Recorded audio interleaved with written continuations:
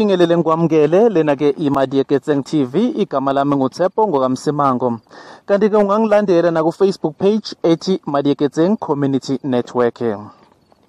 Lona ke ungumqeqeshi weqembu elidlala ku-Absa Premiership iLamontville Golden Arrows uSteve Komphela.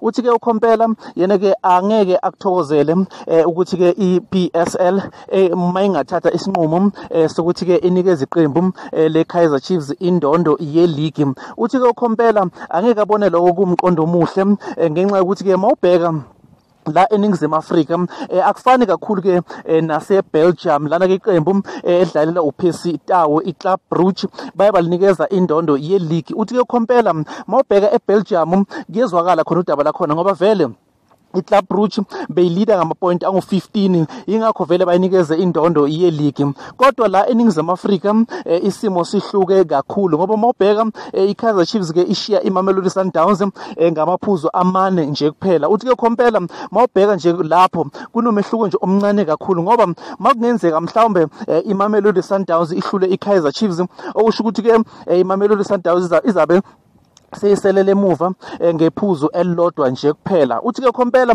okungcono nje ukuthi ke imidlalo yeAbsa Premiership ke iqhubeke idlale. Wena ke uthini ke umbono wakho? Ungangena ku-comment section ubeke umbono wakho. Uyavumelana noSteve Komphela ukuthi ke imidlalo ye-league mayiqhubeke iKaizer Chiefs mayinganikezwa indondo. Ngena ku-comment section ubeke umbono wakho, ungakhohlwa ukuthi ke usubscribe lana ke kwiMadieketseng TV. Gama lami nguTshepo ngokamsimango Stibane futhi noma kanjani.